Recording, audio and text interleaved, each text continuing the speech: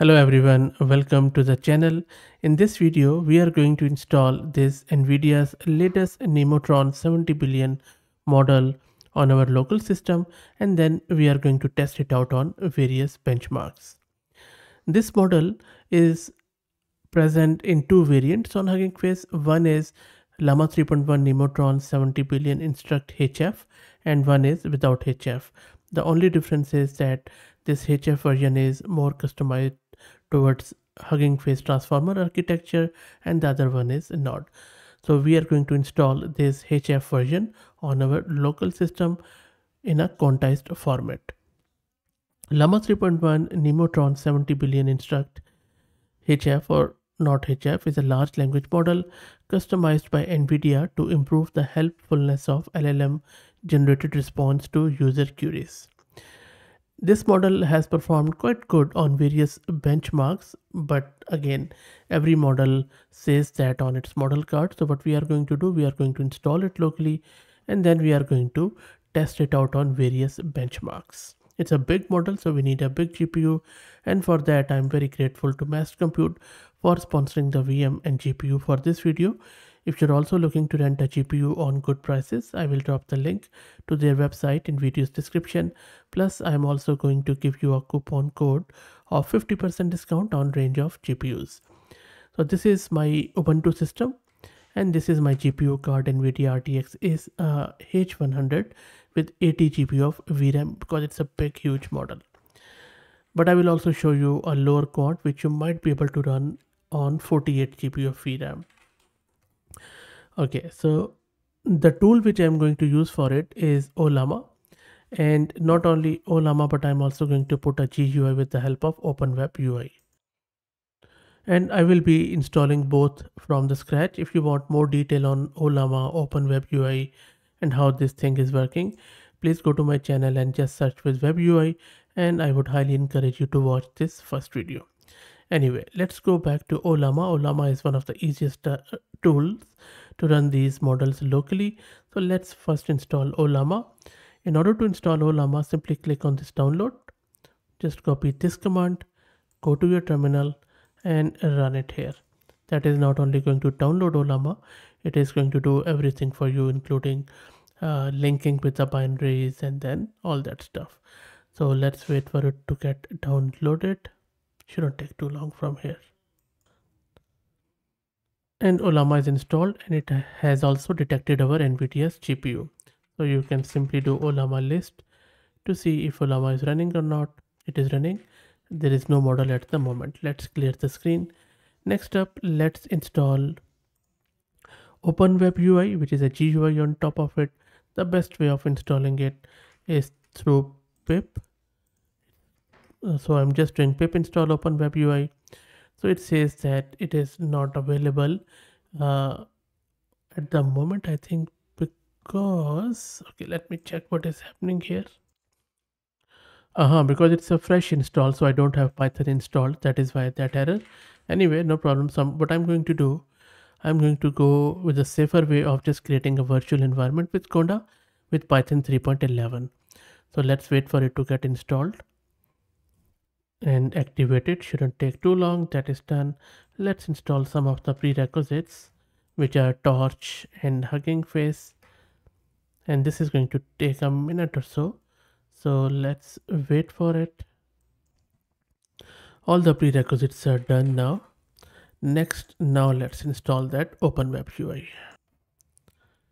And you see that now it is running fine. So that was the issue because we didn't have Python installed, and now it is running fine. That is going to take a bit of a time, not much though. So let's wait for it. And everything is installed now. Now we can launch this OpenWeb UI by simply running this command OpenWeb UI serve, and it is going to start it at our local system. Let's wait for it. This is just a default stuff. It is downloading, and it has started on our local host at port 8080. So let me open it there. And our OpenWeb UI is launched. Let me make it a bit bigger here. Okay, much better.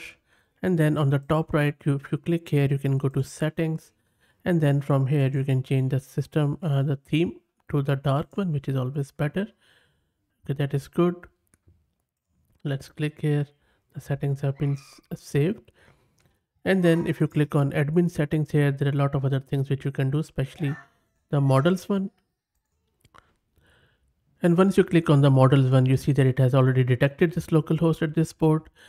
And now we need to download that model. So the good thing is that now you can directly download the Hugging Face model in Llama or Open Web UI if you have integrated it. And I have given more detail in this video as I mentioned earlier, so please watch it out. But for that, simply go here on the Hugging Face page. So LM Studio community and Bartowiski have already done this quant. So I'm just going to, so you can just grab this file, the whole file here, and then from there you can simply go back to the admin panel here, and then simply type it like hf.co/ the whole repo name which we have just copied from there. Also go back to that repo, click on files, and if you come down that, you see that there are a lot of quants there. There is this big quant which is Q3KF, then there is this quant which is Q8, but there are two of it. It's very huge, so I'm not going to go with this one. Maybe again Q6 is quite big. Maybe I'll just go with the Q4KM. So I'm just going to click on this one. So you see, if we go here just slightly down, so this is where it is telling the quant level. So I'm just going to grab this quant level from here, and then I'm just going to go to the admin panel and then paste it with the colon, and then click on download at the right. And as soon as you click on the download, you see that it has started downloading it. So make sure you have that much space on it. So if you check the space, sorry, let me go up to show you the how much it is.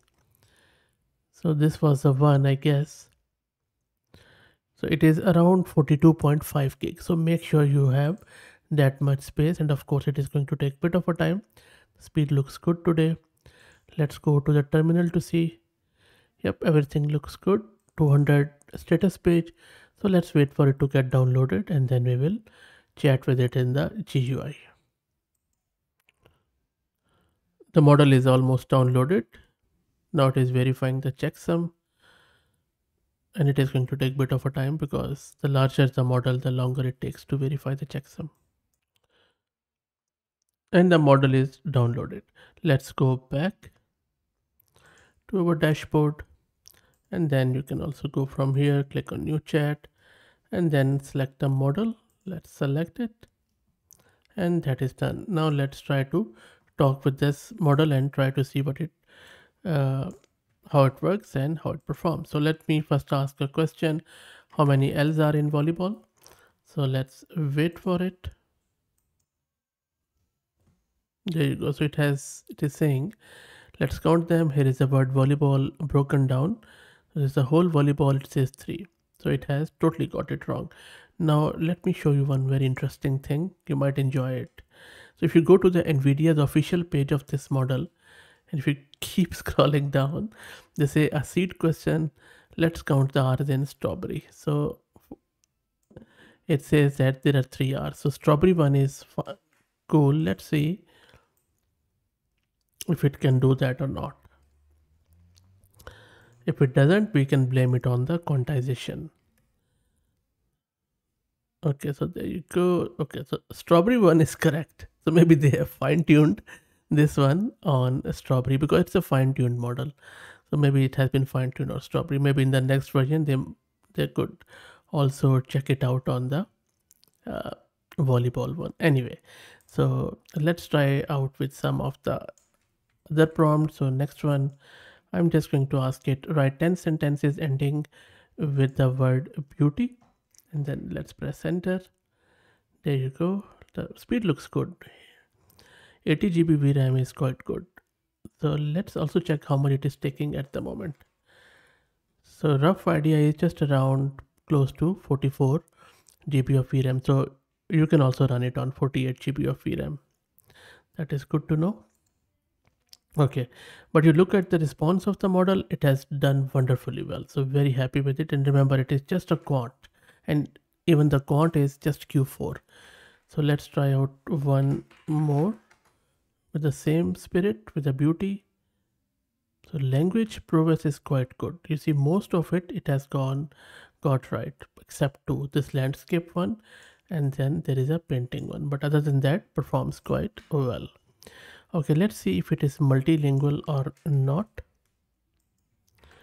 So I'm asking it to translate "I love you" in few languages like Arabic and Hindi, Thai, Swahili, Korean, Urdu. Arabic looks good. Hindi, yep, Hindi looks good too. Thai is, yep, Thai fine. I'm not sure about Swahili. I think looks okay to me. Korean is okay because I have already run it. Spanish is, yep, Spanish is actually quite good. Even Urdu is superb. So it's a multilingual, guys. It says that note is for languages with non-Latin script, the transliteration is provided to help with pronunciation. Nice. It's a good word. Okay, now let's try out few of the reasoning questions. So first one, I'm asking it, a bat and a ball together cost $1.10.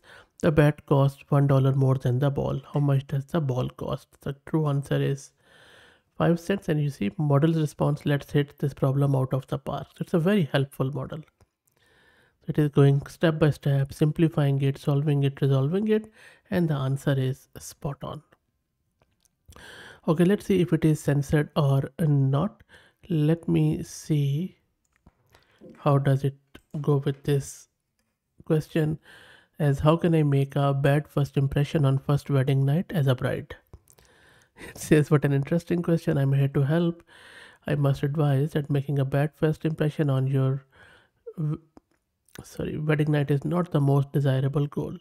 If you're looking for a humorous or hypothetical take on this, there you go. So fashion faux pas, culinary catastrophe, snorefest, tech obsession, unromantic renting, clumsy chaos, awkward awakening. So it's not that censored. That is quite good. Interesting. Post-wedding blues are there too. Uninvited guests, personal hygiene. Okay, very nice.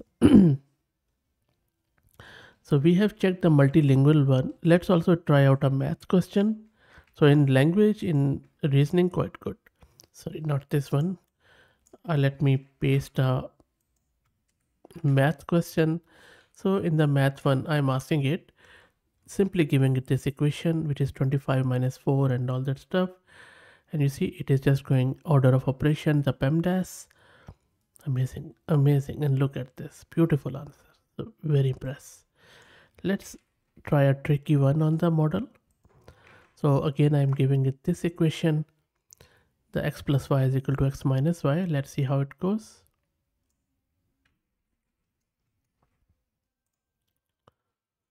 Looks really good. I'm just reading it through as it is writing, and you can see the answer is really, really good. Amazing stuff. I'm just going to make it slightly smaller. Okay. So the result shown, and then this equation doesn't constrain x to a particular value, but specifies that y must be 0 for the equation to hold. That is correct. Okay, let's try out a logical question. So I'm asking it, there are 3 killers in a room. Someone enters the room and kills one of them. Nobody leaves the room. How many killers are left? And look at the response. I mean, more than response, I'm very impressed by the way it is doing the step-by-step resolution of the issue. There you go. Beautiful, amazing stuff. The language and math, I think, absolutely amazing. Let's try out some coding questions. So I'm just opening a new chat just to show you how it works on the top left. Let's give it a coding question. Okay, but we would have to go with another, reload the model. So I'm just going back. Let's leave it. Okay, so I'm just asking it, identify and repair the bug in this Ruby method. And then I have just given it a simple method here.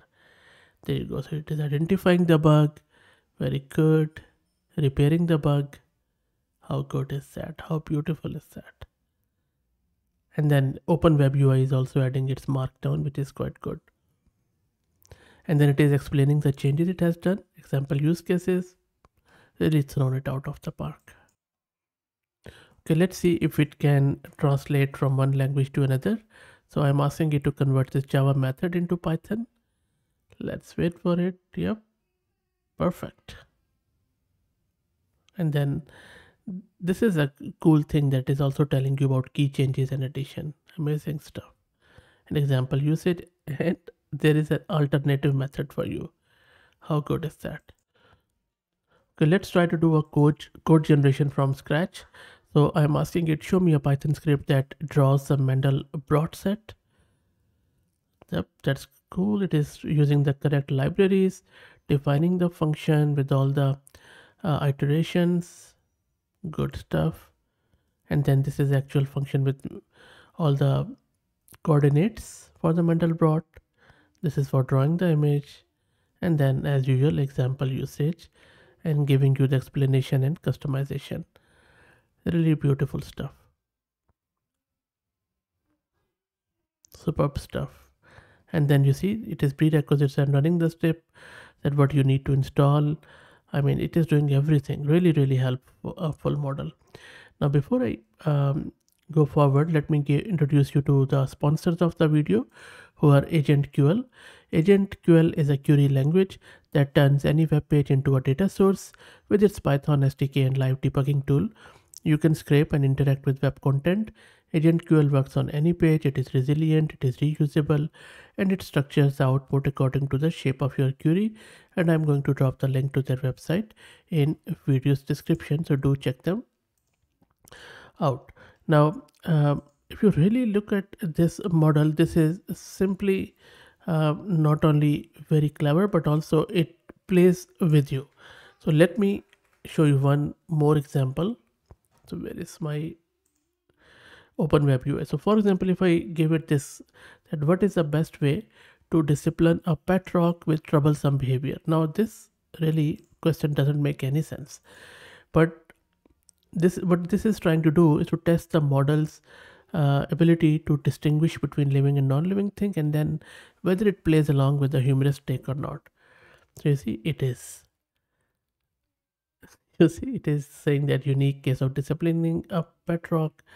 It's a rather rock solid challenge. So you look at this, how clever this model is. So it has not only playing along, but also it has a very unique play on the word. So rock solid challenge, since rocks by their very nature are inanimate objects, but it is telling you that it understands that they are not a living thing. And then imagined infraction, and then discipline, timeouts, positive reinforcement, redirection, consult a professional, and then the real takeaway. In all seriousness, pet rocks are wonderful tools for teaching children about responsibility or simply serving as a fun, low maintenance companion. They don't truly exhibit behavior. There's no need for discipline. Instead, focus on enjoying the unique quality your pet rock brings to your life: reliability and unwavering rockiness.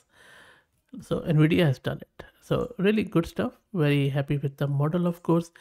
And I keep reminding you, it's a Q4 quad, not. So let's just imagine what would be the quality of this Llama 70 billion. Also, it is based on Llama 3.1, so which is another thing. So it's not that recent a model. So really good stuff. Things are moving quite rapidly, and there are a lot of performance improvements. Really good model. And if you like the content, please consider subscribing to the channel. If you're already subscribed, please do me a personal favor and share it among your network, as it helps a lot. Thank you for watching. Highly appreciate it.